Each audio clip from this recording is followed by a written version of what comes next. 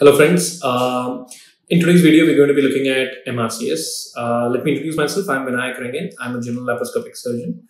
I did my MS and I've also done my MRCS from the Royal College of Surgeons of Edinburgh, and I'm currently doing my MCH in pediatric surgery. So in this particular video we're going to be talking about MRCS, its scope, a little bit about the preparation and the strategies to go about it.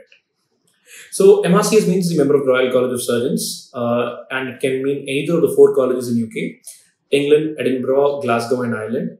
Most students and surgeons in the subcontinent tend to do England and Edinburgh because the centers are more conveniently located in India and Pakistan, and they also have a better international outreach.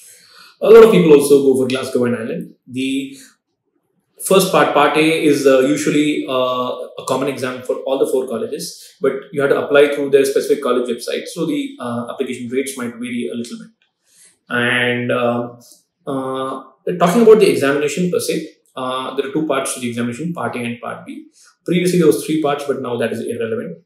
I'm going to be concentrating more on part A because that is what beginners and people who are looking at this video would like to hear about. So part A is a 300 question examination which lasts for about 5 hours.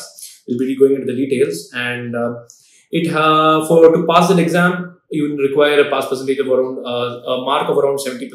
It can slightly vary according to that cohort who is writing that exam that year and in that particular college.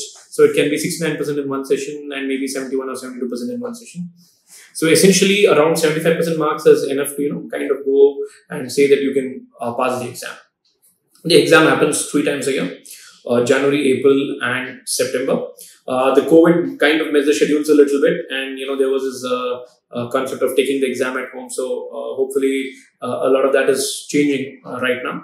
And in India there are multiple centers. We have centers in Chennai, Bangalore, Ahmedabad, Kochi, Hyderabad, Kolkata, Delhi. I might have missed 1 or 2 also. So the real question is, when do you do your MRCS Part A exam?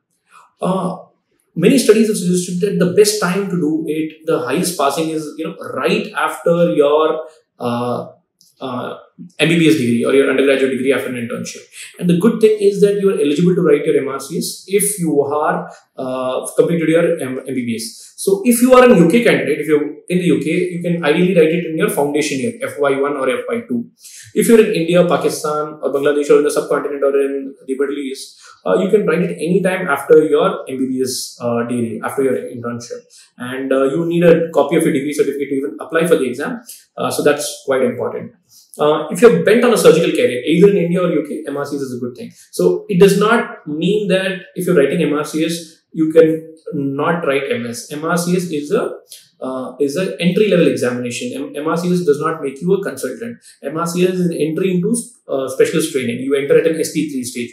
The details of which we will be talking about in another different video, and it's beyond the scope of this discussion. So you enter in as a specialist registrar if you have enough surgical expertise. You can, if you are in UK, you can write it during your core training phase as well, which is basically 2 years of your basic general surgery training. And the real funda is the sooner you do it, better. If you are a general surgery resident, try to do it in your first and second year, and you can do your part B in your 3rd year of your training. But if you're just out of MBBS, you're preparing for your exam, or if you are prepared, waiting for the results, waiting for counseling, I would suggest go for MRCS if you're clear that you are going to take surgery or ortho only. Or some people, they might want to use, they might have completed their general surgery and they might be practicing, or they might be doing their MCH.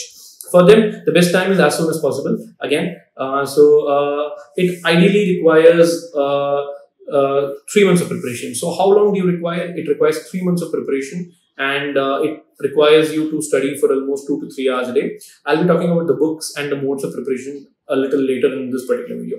Before that, I want to talk about the examination per se. The MRCS is a 5-hour examination. It is split into 2 parts, part 1 and part 2. The part A paper is split into part 1 and part 2.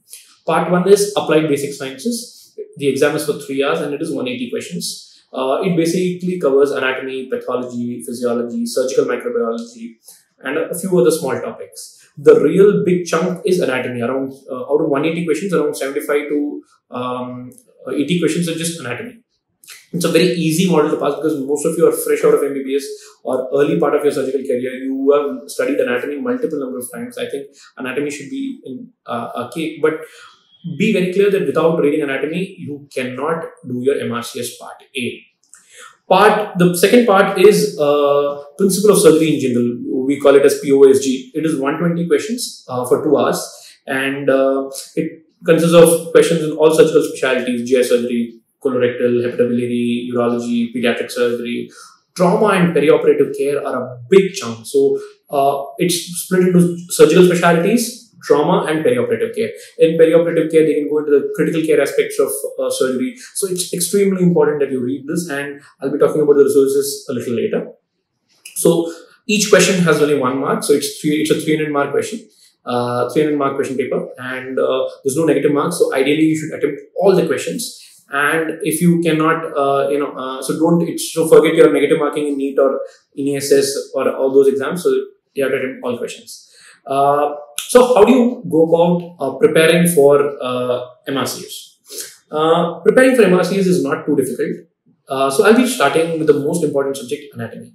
For anatomy, I would suggest that you start off with any resource which you're comfortable with. You might have read some MCQ books or some PG preparation manual for anatomy, but then you will have to tune it according to MRCS preparation.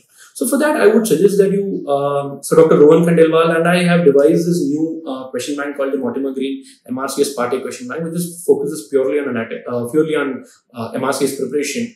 And we have kind of emphasized a lot on the latest pattern of examination and taken a lot of effort to craft the right set of questions to help you crack your exams really well. We'll be releasing a set of videos as well soon. So I would suggest that you subscribe to the MCQs, try solving the MCQs, add the points, extra points which you note down in the MCQs to your notes, and then get back to it. You'll have to read anatomy in total, which includes neuroanatomy, pelvic anatomy, abdomen anatomy, everything. But almost 40% of the anatomy paper is related to upper limb and lower limb. Don't ask me the reason why, but there's a lot of questions on hand injuries, nerve injuries, foot drop. So these are all extremely oft-repeated topics. So what are the other resources for anatomy? If you're looking at atlases, I would suggest Netter's or Thyne's atlas.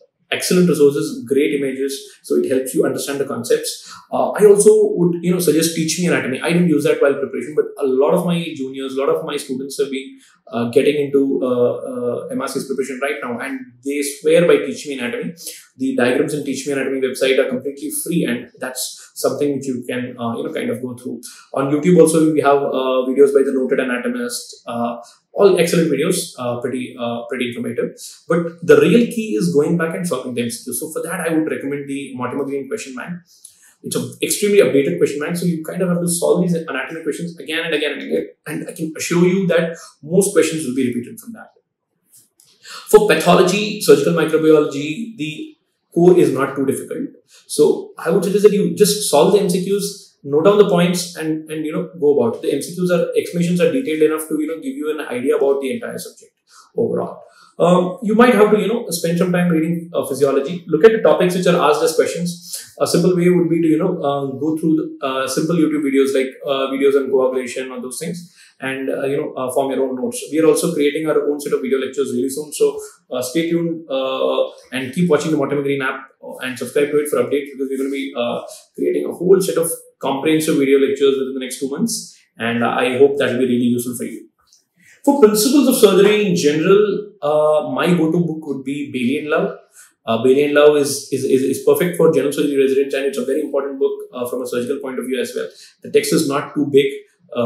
It's concise, and that's something which you can kind of go through rapidly as well. So how do you go about reading 𝗵𝗵 𝗨 if you have never read 𝗵𝗵 𝗨 before? Solve the MCQs, look at the points which are kind of emphasized in the MCQs, go back and read them again. I think you are going to kill the exam if you are thorough with 𝗵𝗵 𝗨.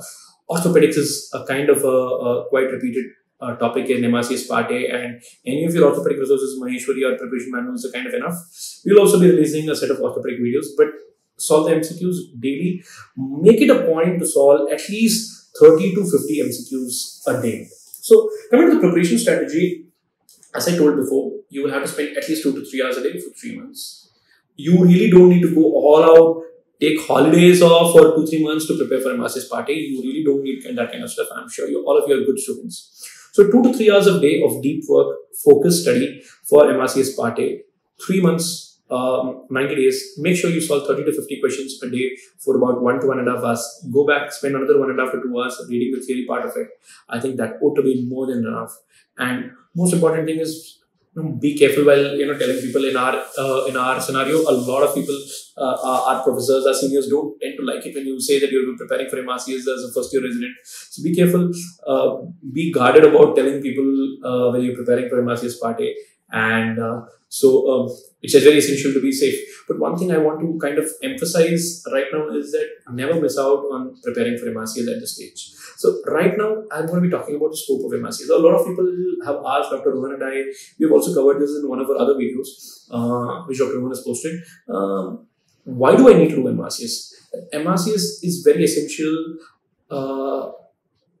even if you're not going to practice in the UK. If you're going to practice in the UK, MRCS is compulsory. You cannot be without, progress in your surgical training without going into MRCS. But MRCS does not make you a consultant. It makes you eligible for further surgical training.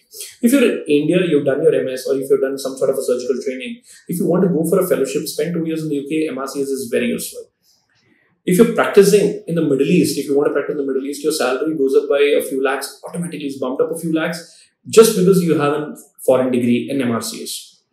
Right now, I've had people telling me, people preparing for NEET super specialty, or people who are practicing in corporate hospitals, that an MRCS degree is extremely valued in corporate hospitals. And it definitely looks really good when you say that, I have I'm Vinayak Rengan MS, MRCS in Edinburgh. So that kind of a snob value definitely exists.